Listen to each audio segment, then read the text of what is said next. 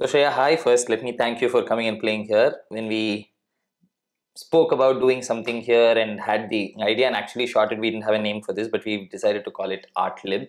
So you guys are officially the first people to come and play here. So and I'm super happy that the both of you did. So thanks to you and of course Praveen, who's waving there from behind the camera. Yeah, so this is just a casual conversation on just art and of course surrounding what you guys actually played here. So when you actually have to come up with, say, something that you do as an instrumental piece, how do you begin to approach it or how do you begin to think about it when it's not necessarily compositional or performative in nature? Hi, Rithvik. It's great to be here, and we're so happy we got to play the first edition of what I'm sure is going to be an absolutely lovely series. Thank you. To answer your question, how do you go about it now? It's actually very, very nice to work with a blank canvas, whether that is for a performance or for a shoot like this. So actually, I don't have a certain or a route or a map mari kadayadu. First, let's fix this, then let's go here. So it depends upon, in this case, it's really the vibe that I think we got from you when you spoke to us and like what you want to share with the audience through the series itself. Yeah. It's one thing to share through the particular piece of art. It's one thing to share through the overall intent of the series. And I think that just led us to what we'd like to do. And then, of course, like physical parameters, logistic parameters come into it. Is it a shoot? Is it live? Is it produced? Is it live? Is it a longer duration, shorter duration? So those things happen. But essentially, what is the series trying to do and what can we do through it? Yeah. No, but honestly, when you guys asked me if it was going to be live, I actually like the idea of, say, 10 or 15 people being crammed in here and having a limited audience and seeing how that feels like as well. So that's maybe something that we should think of doing down the road too. Absolutely. But coming to what you played, I guess by the time the poster is out, people will know that it's a medley of thillanas. So when I think of a thillana or what a thillana means to me, I have a certain parameter of what works for me, for my voice, etc. Because I think of it from, say, the vocal perspective of singing a thillana. But does that change the choice when you have to think about it from the sound of the violin? And of course, for you, for having learned from a maestro who's probably a modern day genius of composing thillanas and finding his own way of doing it, how does disconnecting from that and looking at thillanas outside of his thillana construct also work in putting together a medley like this? I absolutely do not think about what thillana works for the sound of the violin at all.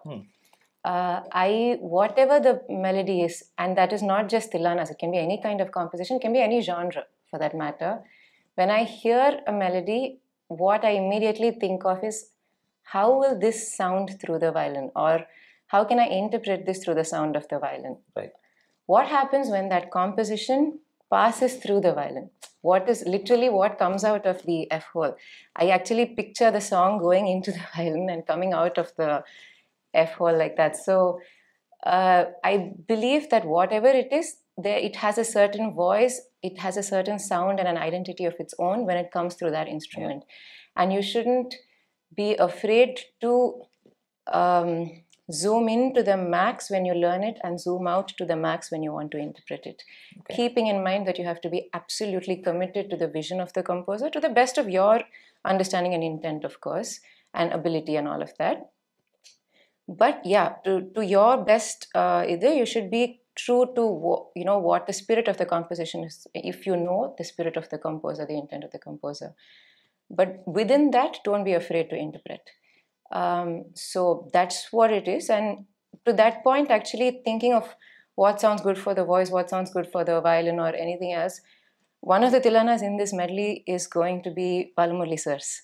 And he made a thillana that will never be said it's a vocal thillana, right? No, it's for extremely instrumental, 100%. Quote unquote. And he's a singer and he sang it with so much flair. So actually I would take cues from, it's been done, said and done, and all we need to do is look for it and not be afraid to go down that path. Lovely. The second part of the question about being so intrinsically within the learning process or sometimes even the compositional process of a maestro like Lalgudi sir, how has that insight allowed you to maybe reassess some of the other thillanas that you play, and how did you go about choosing certain thillanas and what fell one after the other?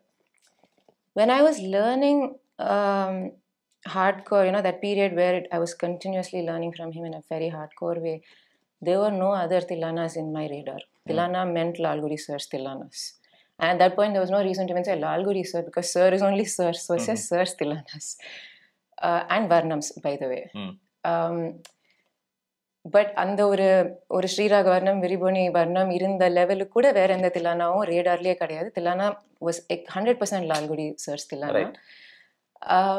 But of course with more learning exposure, with more performance exposure, with more listening exposure, you come to find that there are, there's always a world outside your world, no matter what your world is to begin with, right?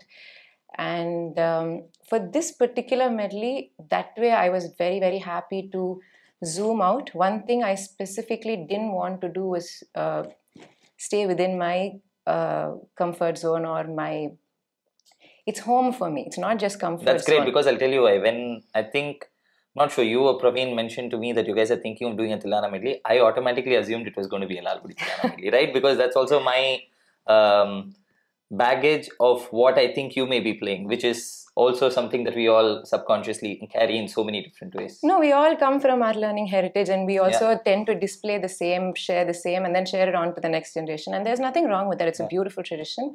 But in this case, I really wanted to see, because at this point, I'm fortunate enough to have had exposure to other kinds of thillanas as well. And it's fascinating to me how different composers have approached the same concept, but in a very different way. Because Thillana by itself is avlo not subject to interpretation as its form. It's got a very oru madri generally recognized format, generally recognized position in the concert, for a dance concert, for a music concert, and yet there are so many different approaches to Thillana. So my guru's approach is what I have grown up, identifying as and then when I heard, for example, the Andhra Thillana, it was a world, of difference, and it's really fascinating that way to say, idon Thillana, and how they can all come together with sounding both different and cohesive at the same time. Beautiful. And I remember right after we finished the shoot, I just transferred all the videos and audio, and we were listening to it, and I remember the both of you vibing and jiving to your own music, which is when I think there was a lot of conversation happening, when the two of you decided that you'll also maybe see how post-recording layers, I mean, we talk about pre-recorded layers, but post-recording and adding a certain production value to something that you performed live, see if that can take an entirely different form. So I think that is very interesting in a Carnatic space, because that is not something that I have done myself. I've only worked with pre-recorded layers, but to take a live performance and add to it after that is, I think, is a very interesting thing to look at and explore. So I'm going to switch over to Praveen to speak about that, and then go into what he felt about doing this as well. Awesome. So Praveen, tell me a little bit more about the post-production aspect of this. What went into making the piece that it finally is? Okay, so the technical term is definitely post-production, but I think, see, the way we consume Carnatic music now is very different. A lot of people consume Carnatic music through a computer, or they play Carnatic music in a car. Earlier, Carnatic music happened in a concert. If we were to say the same, that's almost like you're saying that there aren't as many concerts happening. I mean, I'm just joking, but it's actually interesting to see that divergence of thought. It is natural for the art form to kind of change or like adapt to what's happening now, because you can't stop the world from consuming the way they're consuming music now. In fact, even the idea of buying music online has stopped. Changed. It's about streaming music now. So I feel that this is not even post-production. I feel that this is part of production. This is part of ideation. So if you really think of, I'm deeply fascinated by musical arrangement and music production. These two things really excite me. And as a Carnatic musician, this art form again really excites me. So my thing is to really what I see as the core aspects of this art form, to retain that, but to definitely also dwell into concepts of music production and music arrangement. That can even be for playing for a song. I see that every stroke that I have in my instrument as an asset and not just like, go. That's exactly how we were thinking about this. So when we play, there's already like a few things that I can imagine because of the skill set that I have. So I would say like kind of we keep talking about this old sound or nostalgia and stuff like that. And music goes in different directions, right? So you have the idea of a lot of mathematics happening in Korvai, or you do Grahabedam and Ragam. These are all ideas that kind of excite you and take you in a direction. And I really think it's high time sound should excite us too. Absolutely. Because that's the fundamental expression of this art form. Beautiful. Sound is the most fundamental thing. And this should also be part of all other explorations that are already exciting in this art form. Which is why, when we recorded, I was like, let's get the retro sound, let's get maybe a clean sound, let's get a big sound, let's get a church sound. All of this, again, since we have gone to these places, we have heard old recordings, we have heard clean recordings, we've heard comforting recordings. So I just thought like that should be a part of experience too, because those also trigger a lot of things in your brain. Lovely. Something that you said in between, I want to take off from that. You said this has to almost become part of ideation as well. But given this particular production, you guys had an idea of what to do as a live piece of say 12 to 14 or 15 minutes or however long. So how is it to retrospectively ideate without, what do I say, it affecting the flow of what the live performance was? How do you approach something like that when you deciding to add layers was not part of the plan when you actually played it live? Right. So this is like how the classical question of did the lyric evolve first or the tune evolve first, right? Sometimes it's you just hear the word and then you compose a song based on that. Sometimes it's a tune and then you try to fit in a word. So sometimes you just play. When we were playing, I could hear sections of these spaces more than anything else. So I just thought, why not? We have the technology, and moreover, I think we are using technology in a very safe way in Carnatic music. As of now, it's great. We have a clean sound, but I really feel the scope of what we can do with sound is much more than what we're doing currently. What we're exploring right and I mean, like, it's just a fascinating exploration. Lovely. And not everyone has to do this, or the scene doesn't have to change. But there can be an offshoot of someone trying to do something where you still have the Carnatic aspect. It's not fusion music. You're not trying to bring in blues and jazz and fuse it so that you get a different experience, but you really tap into different spaces and different memories. In fact, these are all memories. Like, according to me, I see these things as memories. So, yeah. Okay, great. So I'm just going to ask you something else, continuing on that. So is it safe to then assume that as much as you heard or saw these visual sonic spaces while you were performing live, when you actually added these layers after, you were still somehow in the moment and just reacting to what happened live? So in a sense, it's not actually composed, or it's not in a way consciously complementing it, but just an added layer of reaction, but not in the moment, but maybe after the moment. Is that a fair way to maybe think of it? You could think of it that way, but now the way I'm thinking of even performing live is, like I said, musical arrangement, because each element is something that you can play with. And you could go blast, like you can just blast from the beginning. That is also a great vibe to set. Or you could just build something, or you can not be, there are so many things that you can do. Live is what I'm starting to see, at least with my own instrument, and what I can do with my instrument, and especially with other musicians. And you see that as a possibility within the Carnatic genre? Absolutely. And I'm not even sometimes changing the phraseology, but the context in which that phrase happens. And this is going to take time. This is going to take maybe, because it's not something new, but it's kind of a newish experience because of the context. Very interesting. Okay, so now I have just maybe a couple of questions for the both of you together. So I'm just going to move out and ask you to switch with me. Okay, so okay, I don't want to come across this as a cliche question, right? Because I'm married to another artist as well.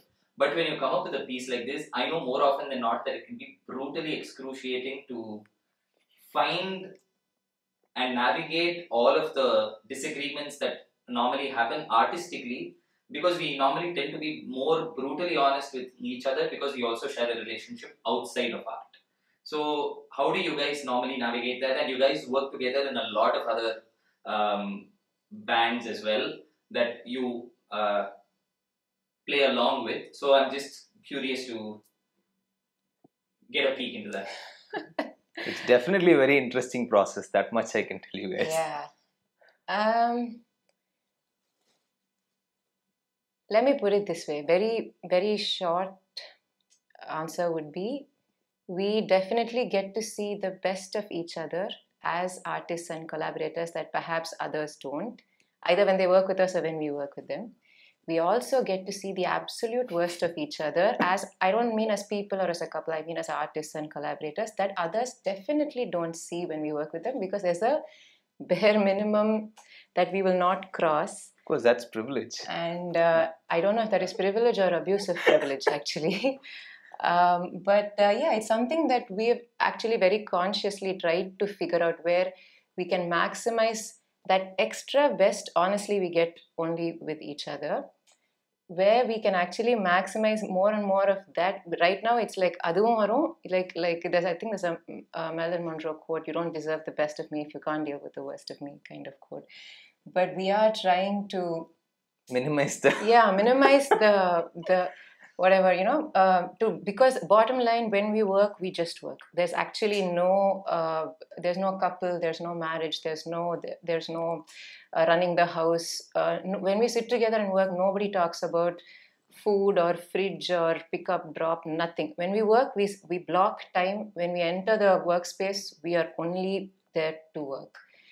And that actually helps a little bit in terms of what our expectations are of ourselves and of each other, so that everybody's very clear as to what goes and what doesn't. But of course, easier said than done. Yeah. I mean, like I said, we both are also strong that way.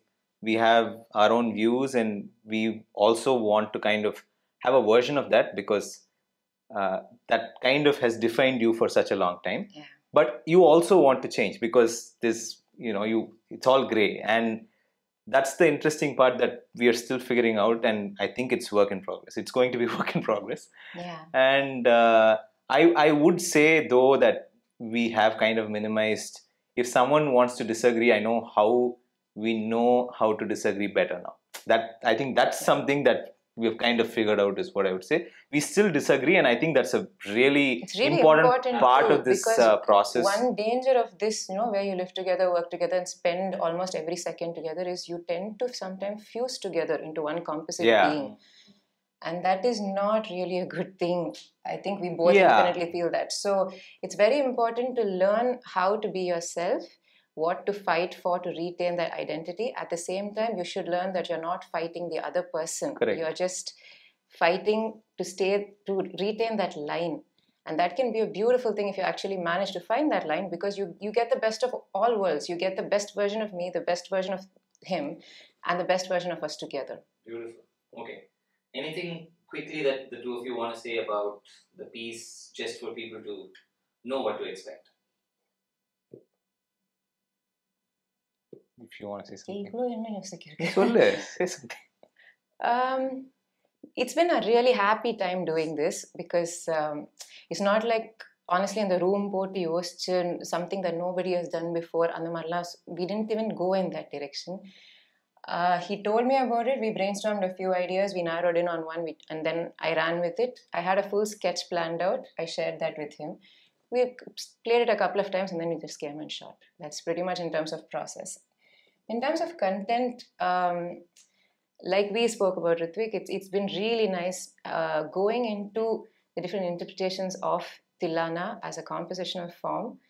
What's also been lovely in this is we've also improvised with that form, which is we don't get to usually do that to that extent in a concert.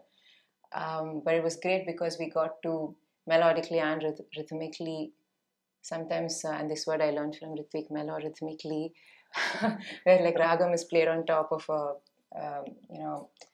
or I don't know if the rhythm is played on the ragam. You can interpret it however you want, but things like that. It was really nice to explore thillanas in a very, very free-flowing way. And then, of course, the sound aspect, the production aspect. One really cool thing, Soltuma, or like, was it was really nice to improvise on something in post, because we didn't plan for it like that, which means nothing is on click. So it's actually not easy to add layers at all. What you hear is live music, by the way. It has some elements that, you know, we kind of worked after we recorded live. One takeaway from this process is the sound of Carnatic music is really powerful, and the scope of what we can do with this art form is just astounding. That's my takeaway, and I hope someone who's listening to this video feels that way and it inspires them to do something with their craft. Absolutely. Just you can stay within the idiom and yet goes into a much broader topic actually, but without fusion. And then you'll ask, what is fusion? Fusion is also fine, by the way. But in this case, really, I mean, basically, at least keeping it to this product, I think the two of us, it was just we stayed within what we felt was the idiom of the art form, the idiom of the composition itself. Even when in creating the medley and deciding what comes after what, everything.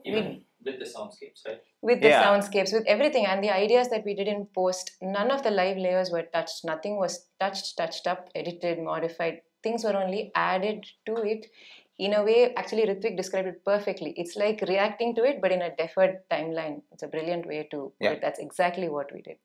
Lovely. Okay. I look forward to everyone listening to it, and I hope everyone enjoys it as well. Thank you, guys. Thank you. Thank you.